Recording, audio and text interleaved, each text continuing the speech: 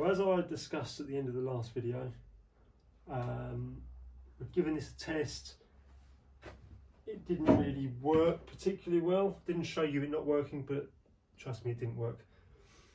I've taken the valves back out. I was going to put O-rings on, I may well at some point. So the plan was put O-rings on the valve heads, see what happens. But I've come up with another idea for the time being. I've put air into the loco. There's no valves, so it can't run anywhere. I have opened the regulator, and there is about 10-15 pounds in there.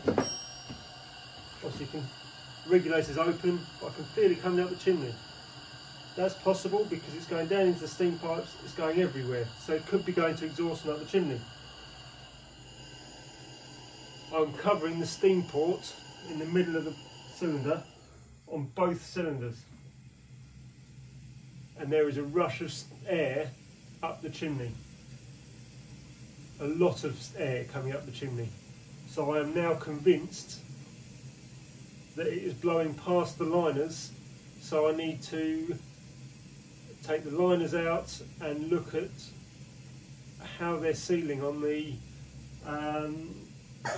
how the liners seal inside the block. Only once I've done that and resealed the liners can I then think about or can I then think about the piston, the valves.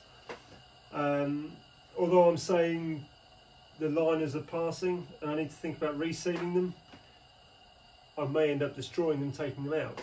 So it may be a case of new liners once I've taken them out. So that's where we are. I need to do a bit of consideration before I decide what I'm going to do with this. At the moment, I don't know whether I'm going to do this now or finish another project, the pom-pom I've been working on, because this is a bit more major than I was hoping. So yeah, for now, it is what it is. It is a project. I've always said, as nice as it is to have, as great as it is to have lovely locos, if you haven't done anything to them yourself, it's very... So when I first had my first engine, I loved driving it. My Speedy, I loved driving it. It was my pride and joy. And then when I rebuilt it, I got so much more satisfaction from it. So as lovely as this is, and it's a beautiful engine, and if it was running, it would be great fun to play with. But once I've rebuilt it and rebuilt those cylinders, it will give me even more pleasure to run. So, as frustrating as it is, I'm not 100% disappointed, because at the end of the day, I will learn from sorting the cylinders out, and I will enjoy the process of sorting the cylinders out. I will learn from it, and I'll get more satisfaction running it afterwards. So there we go. For now, I will keep you posted on where I go with this, but for the time being, it's going to pause. I'm away at the weekend, so next weekend, so it might wait until after then before I actually start deciding what to do with it. So for now, thanks for watching. Sorry this has been a short one, but it's diagnosed the problem and pushed it beyond a quick fix. It does mean there'll be a few more videos about sorting it out, but for now, thanks for watching, and I hope to see you next time.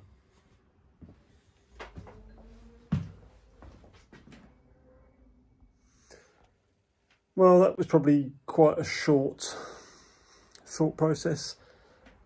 As much as I was trying to kid myself that I probably won't be looking at this now, it just got the better of me. So although I said that was the end of the video, as you can see, we are well underway getting this block off.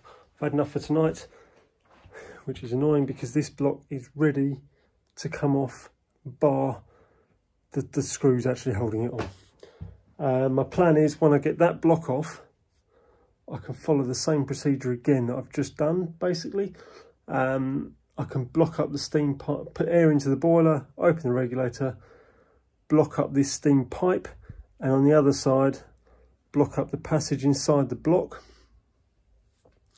That will eliminate or prove that the left-hand block is leaking. If the left-hand block is leaking, that doesn't mean the right-hand one isn't.